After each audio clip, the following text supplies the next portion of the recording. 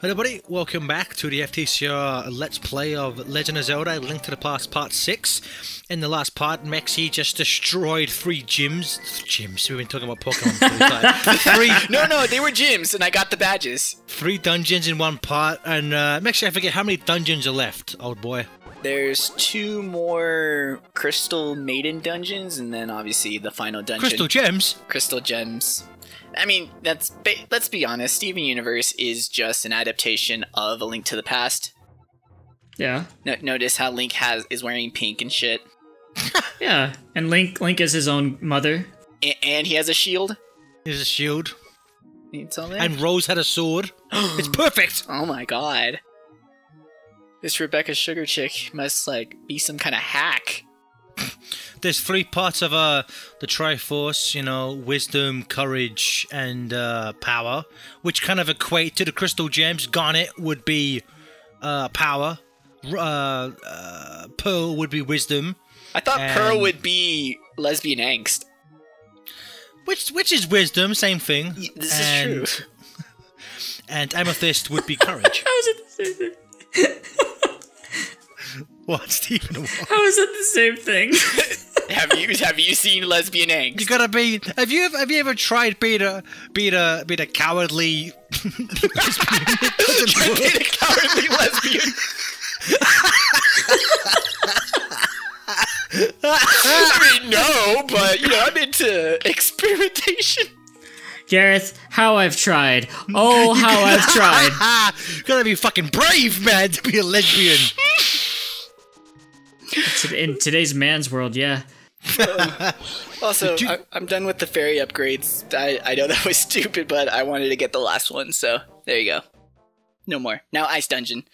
This used to be my least favorite dungeon, but now I can just skip all of it, so who gives a fuck. Misery Mire is still worst dungeon in the game. Fight me. Fight me. I just generally hate ice levels in video games anyway. Like, whenever you add ice physics to anything, I'm just like, fuck this, man. I think the only games where I'm pretty okay with, like, their ice levels tend to be, like, Donkey Kong Country games. They tend to be on the weaker side, but I still enjoy them. I don't know. I don't know. Donkey Kong Country, especially...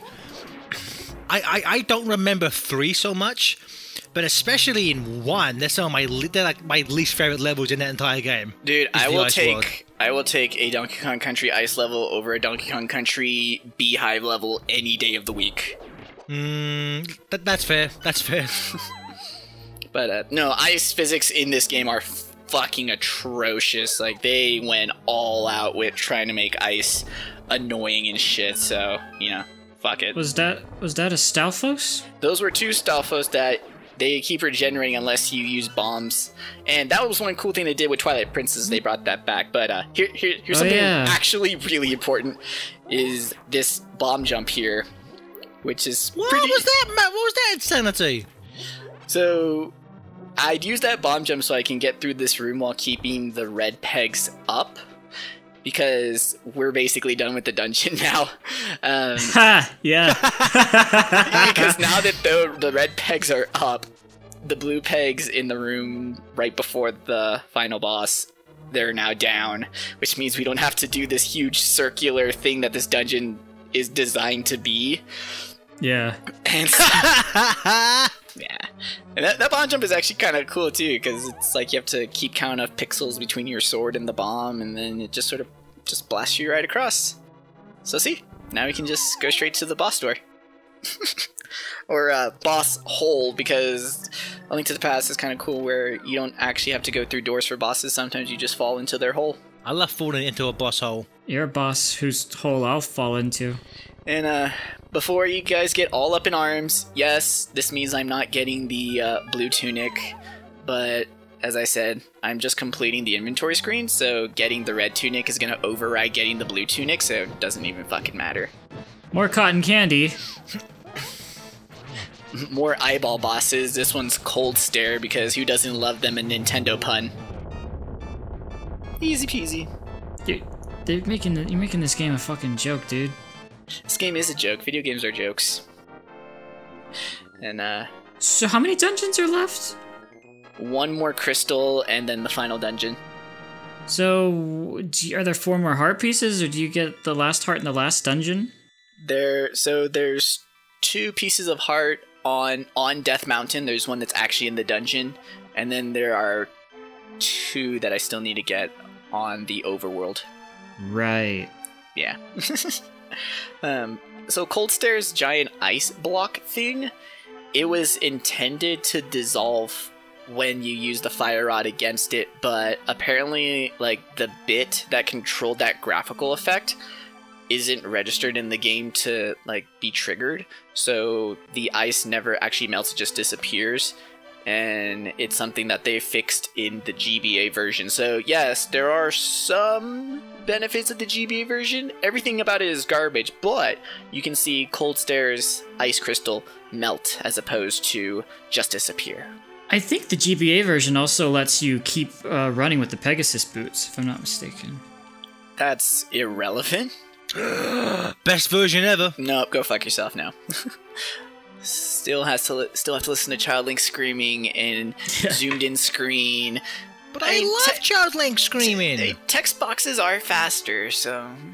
But some sections of the dungeon are like completely missing. I know that.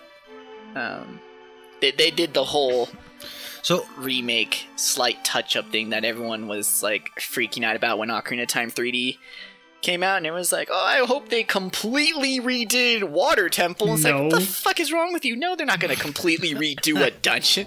So then people were all disappointed when they did the color coordination to show you where like the water level panels, what water level it would be associated with, and apparently that still wasn't good enough for you people, so whatever. Oh, come on! Yeah, apparently that's still confusing. Like, they gave you the cutscene to show you the key that exists under the center tower. Yeah, they fucking showed you! Well, so I think part of it also was just, so one of the things that was annoying, it was kind of like, it was very time consuming sometimes. You always had to just I gotta pause, fucking go to the inventory, take off the boots, go somewhere, and they fixed put that. the boots back on. Exactly. So I think one of the biggest things that helped the Water Temple in the 3D version is, you know, the touchscreen is for you can just like equip shit instantly. Yeah. Which, you know, cuts down your time a lot. I really like Ocarina of Time 3D.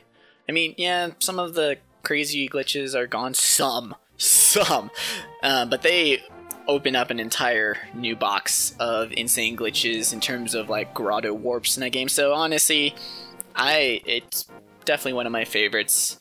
Did Nintendo release some statement where they were like, we can't fix too many glitches because otherwise people will complain? I want to bring that up. So they did release a statement where they said that they left in some of the glitches for nostalgia purposes.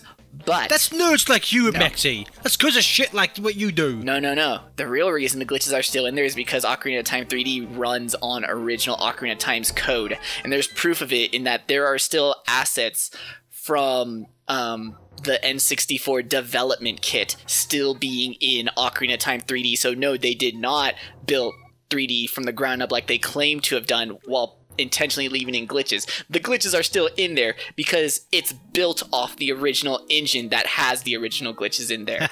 They're just trying to cover up their own lazy asses and did a very poor job of hiding it. Did they do the same thing with Majora's Mask, or was that actually rebuilt properly? So it's a little different because this is one thing that blows people's mind is that Ocarina of Time... You can feel its power throbbing in your hand. Oh, yes. Majora's Mask actually does run on a slightly different engine in Ocarina of Time. I know a lot of people think that they are exactly the same game and that they put in no work, but Majora's Mask actually has a slightly different engine. And Majora's Mask 3D, that was something people were wondering, is it going to run an Ocarina of Time engine, Ocarina of Time 3D engine, or are they going to improve the Majora's Mask engine? And they improved the Majora's Mask engine, and one of the big difference between the two is how bomb physics work between Ocarina of Time and Majora's Mask. So that's how they were able to determine what engine MM3D was built off of. So did we ever figure out what Majora really is? It's just like this evil thing. No. I kind of like it. I won't hold it to like truth, but I like the idea that the happy mask salesman is Majora. Therefore, it is Majora's mask. It's his mask. So that one I think is kind of cute, but you know, it wouldn't be one that, you know, that's the truth of the game. It's because they've also released concept art for what the Majora is. Like, apparently it's this giant beast who it's like its scales or its skin was used as the material to make the mask, and therefore the evil from the Majora creature carried over into the mask itself. Oh, I like that. Yeah, so there's a lot of different things, but leave it to me to actually like the pun explanation. I think it was just a mistranslation. It's actually meant to be called Mario's mask. It's Majumbo's girth. Majumbo's girth? Majumbo's girth. What the fuck? Hire me, Nintendo. I can make you video games real good. Meta Knight's mask. Yeah, Meta Knight's mask. Oh man, could you imagine Kirby putting on the mask with the dead regrets of his allies? Y'all ate! That's what he says in Smash, right? Y'all ain't? Y'all ain't. This heart piece is silly, but it's actually kind of funny because we're talking about Majora's Mask, is that this is sort of the one thing that the cape is used for, and then never again. At that point, the cape is used at your own discretion on if you would like to not take damage, but that's the only part where the cape sort of is the solution, as opposed to something that happens a lot in Majora's Mask, where you use a new mask one time for one puzzle to get one piece of heart, and then you move on. Which is stupid and lame. But yeah, those were the two missing heart pieces, is that one with the cape, and then this one, now that the two lumberjacks have just appeared. Where'd they go? Fuck if I know. Am I gonna look it up? Not really, don't care. Oh shit, he took our heart piece, we gotta get out of town. The mob's gonna break our legs, run for it. Run. And this is something super optional, kind of, let's just call this padding. This is filler. I wanted to fill up all of my bottles with this fairy fountain.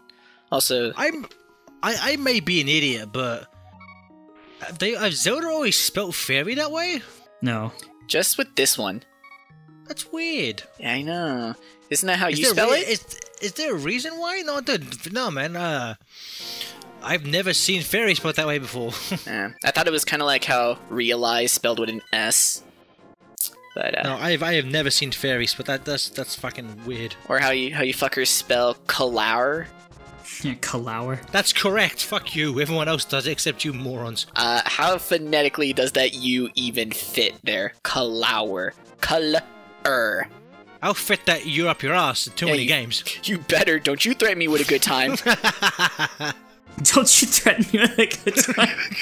Okay, yeah, final dungeon time. We gotta go right back up Death Mountain, but we're gonna go through another path now that we have the hook shot, so. Oh, yeah. Yeah, baby. But where are the other heart pieces? I told you, one is in the final dungeon, and the other one we're gonna get afterwards. After the final dungeon? How does that make any sense? I don't know, it's padding. That way I ensure that there's a little bit of side quests occurring between each and every dungeon. Oh, sorry, I was thinking of Ganon's Tower as being the last one. It is. It's the last. Ganon Tower is the last one. I'm gonna get the last heart piece. Okay, wait. Shut up. I'm glad we're in agreement here, Steven. It's what drives this commentary together, is how well we all work together as best buds. You guys are my best friends. Thick and thin. We'll always be together. We're three of a kind, having fun all day, laughing around and pouting away. Just best friends. Best friends are we. This is the part where we form a Christian rock band, right? I hope so. I always love there's that random episode. I forget what episode it is. There's a random episode of South Park where like it ends where everyone's laughing, and Cartman just goes, "I love you guys," and no one says anything. He just goes, "I hate you guys." That's literally us. That's FTCR in a nutshell. I love you guys. Yeah, pretty much is. I think the best part in South Park history is just when Cartman for no reason says, "I hate you, Kenny." I loved it in the movie. I hate you, Kenny. Uh, South Park movie's fucking brilliant. It's a good movie. Love that movie. Does the platform just go whichever direction you're looking? How's it what now? Does the platform that you stand on just go in whatever direction you're looking? Yeah, you have to be looking in that direction it'll go. I do like how if you have no idea what to do when you reach the very entrance of the dungeon, the question mark looks like the Cane of Samaria, so you try and put one and one together. But again, they don't explain to you what the Cane of Samaria can actually do, so that's also super fucking weird that, oh hey, the cane that makes a block, but then the block will turn into beams, can also turn into a platform. Who knew? I think it's just, try it out. Yeah. I mean, it's neat that they do something like that where the item gains an entirely new use, so, instead of overfilling the inventory with all these different things, you can, just use old items and give them new purpose. Wait, I'm confused. Why'd you turn into a bunny? There is a bunny beam. There's a buddy beam in that room, and there's been a few in other dungeons. I've just avoided them. It's those yellow things. If they hit you, you turn into rabbit form. Oh right. Yeah. How do you get out of rabbit form? You just wait. It wears off. You get better. Yeah. I escaped somehow. Let's go. Also, this dungeon, I mean, I can see how this one is difficult more in a combat sense. They throw in a lot more enemies that take more hits, and they'll throw in like 10 in one room, but in terms of its puzzles, they're really well thought out. I like the intro one where you have to light the torches on a platform, but I never really got why Turtle Rocket's hated as being way too hard. It's kind of like Water Temple, too, in the sense that everyone hates it because it's hard, but that's not a good enough reason. Maybe you should get good. I'll be... No, I don't want to get good. The game should fucking be playable. Oh, I see. A game is only good if it's fun. Well then. Yeah, do you enjoy playing games that aren't fun, Mexi? I mean, I can enjoy a game if I'm not having fun, if that is, like, their intent, if they want me to suffer. We just need to make sure we have a safe word if we're gonna do shit like that. Okay, Mexi, so what's our safe word? Guacamole. Not hoppage? I mean, if you want. It's up to you, babe. I want my safe word to be spaghetti. You got it, baby. Can we have the safe would be a phrase that Majora did nothing wrong. Majumbo's girth. Majumbo's girth. Gary Oak, you can't escape his girth. That's one of my favorite memes of all time. Gary Oak was here. Ash smells. Ash smells is gonna be our safe. Gary was here. Ash is a loser. I've always said I wanted a remake of Pokemon, but it's from Gary's point of view, which is him cruising around in that Cadillac with those 6 babes, like going to all the gyms. It's a much better show to watch. It's much better until you realize that his grandfather doesn't love him. Because his grandmother is totally doing Ash's mother on the side. Yeah, that's hot. Damn straight it is. We got the mirror shield. It's useless. It's a dumb fucking item. Like, the mirror shield in Ocarina of Time is cool as fuck, and I love it. But in this game, it's useless. Like, you can avoid that beam. I forget what does the mirror shield do in this game? Those lasers that shoot out, they don't hurt you. That's it. Like, certain beams will hurt you less. Honestly, getting the red shield matters more in this game because that one, you can actually block projectiles, some projectiles, which is cooler than what your first shield could do. This shield is that lasers won't hurt you now. Ooh. Just don't get fucking hit with lasers, dude. Get good, scrub. Alright. Oh no, it's Gamera, the atomic turtle. Try next. Oh look, it's like that fight from the sand temple in Ocarina, sort of. Twin Rova, yeah. Also got to use your fire and ice peeps. This one, my advice is, it takes 3 sword slashes for each head. Between the second and third slash on the first head, that's when you want to change your item, because while the boss is exploding, you can't open the menu. He just evolved into Onyx! And now he evolved into Dead. Gee, Mexi, what the fuck, man? It's the boss goes down to like 3 sword hits, alright? It's not even my fault. We got the final sword upgrade from the large fairy when we got the silver arrows. I mean, come on. Miyamoto, what the fuck? It's Link. That's what all that power throbbing in his hands was for, was to take down the rock snake. Is that Zelda? And...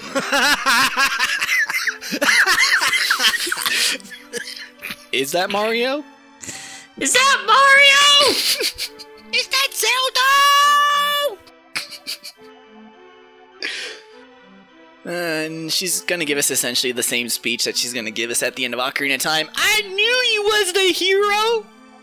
Aw, cool, thanks. Zelda, I thought you were dead. Yeah, but I'm better now. That's my favorite line from Invader Zim. Scooge, I thought the almighty tallest killed you.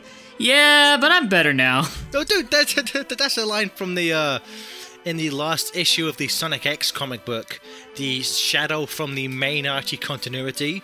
Like, Chaos controls into the X universe, and this takes place after the SA2 adaptation. So, like, everyone thinks Shadow's dead. And this image of Sonic, Shadow, and Vector the Crocodile. and Vector the Crocodile goes, Shadow, I thought you were dead. Sonic just goes, he got better. And Vector goes, okay. Okay.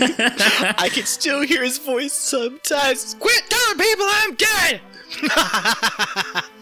I just love that response. I got better too. I thought you were dead.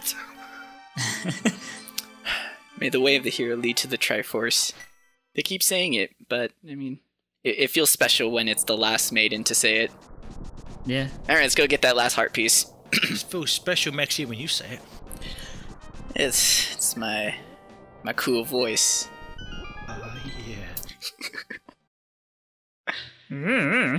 Invisible platforms. Oh, jeez. How'd you know where to go? Because I've played this game before. Go figure. Let's play. How are you supposed to figure out? How are you supposed to figure it out real life? Indiana Jones and the Lost Crusade.